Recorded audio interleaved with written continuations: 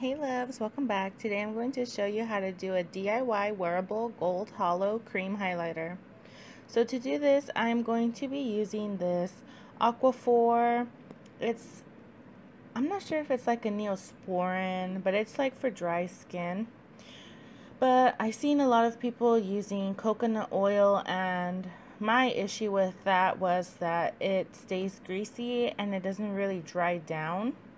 This stuff, however, once you let it set, it does sink into the skin and it will dry down. So that's why I chose to use this instead. Plus, it's like a healing ointment, so it should be okay for the skin. You shouldn't break out from it. So I'm going to go in with that eyeshadow you've seen first, and now this Physicians Formula highlighter. There was two colors in that, so as you can see, one's a little bit lighter than the other. I'm gonna go in with this Wet n Wild highlighter and just get a little bit of it. Since I'm not making too much, I didn't need so much highlighters.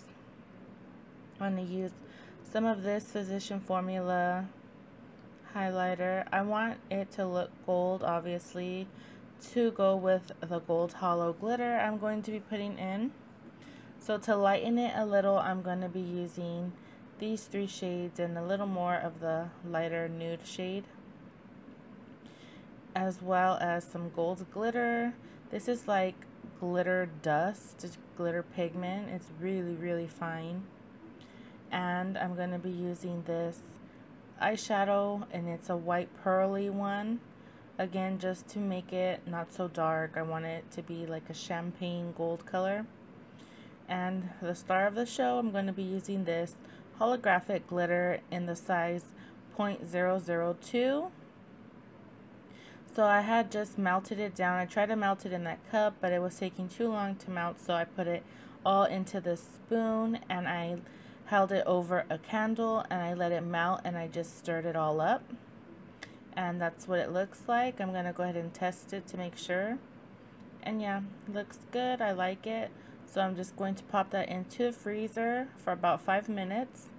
Now I'm going to be using this eyeshadow brush, because this is how I would apply that type of cream highlighter, just with a brush.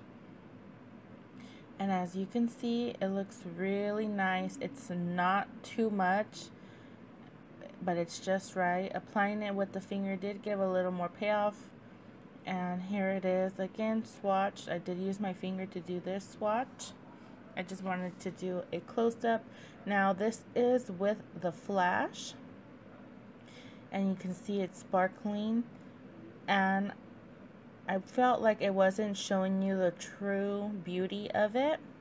So I did go outside to film a little clip of it in the sunlight, but you can definitely see the hollow. I didn't add too much hollow because I just wanted it to be spaced out. And here is the clip of it outside.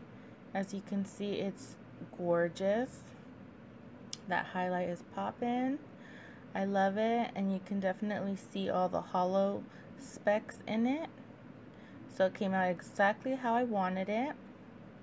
I will have some pictures, but the pictures do not do it justice. That's why I wanted to get the clip outside. And that's just what it looks like to me. It looks like my champagne pop.